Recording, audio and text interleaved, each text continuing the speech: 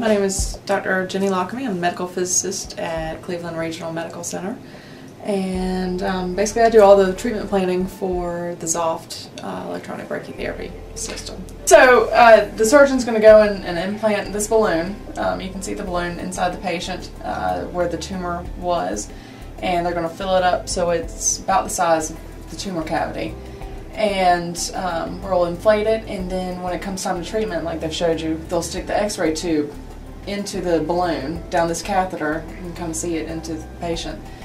And we'll use the x-ray source to treat the tumor in the balloon itself. And so there are little black spots. You can kind of see that's going to be how the x-ray tube retracts. It steps back about 5 millimeters through the cavity and delivers dose. And the lines that you see, so we ideally are delivering 340 centigrade, so this red line delivered to a centimeter surrounding the balloon. So this line right here, we're going to treat 340 centigrade times 10 fractions as opposed to external beam treatments for the patient. So all the tissue outside of that area is unaffected? Is unaffected. So the dose falls off rapidly, and I can actually turn some more dose on. So we'll give you a dose cloud. So the hottest is going to be where the red is, and the blue is it's cooling off.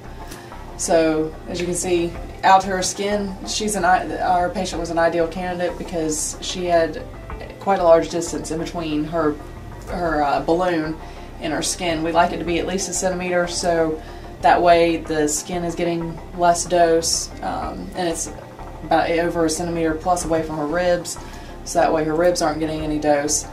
And luckily for us, she was at least 2 centimeters away. So now the image you have here to the right actually shows how the balloon is positioned inside the patient. Yes, I'll zoom that up. So here's the patient's lung. So here's the actual patient. We've got her lung on, and I'm going to turn the dose off for a second.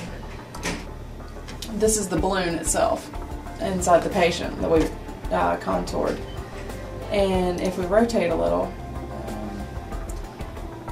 the green line that you can see here, this is the applicator going inside the patient. So the x-ray tube itself. And I'll turn, let's see, the PTV back on. And so there's this faint, the darker red, probably not a good choice color for me, but the darker solid color is the actual balloon.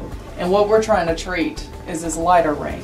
The field outside the balloon. The field outside. So that's where we're prescribing that dose to. I'll put it in blue.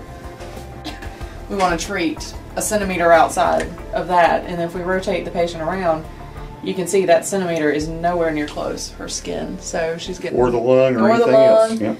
Or anything else. So and that red, that solid red now, once again different color, that's the dose she's getting delivered to her, and it doesn't even poke outside her skin at all, and so she should have great cosmetic results, no skin issues whatsoever. So, but I guess they told you it's a 50 kilovolt x-ray source, and we just vary the time that we need in order to treat the patient.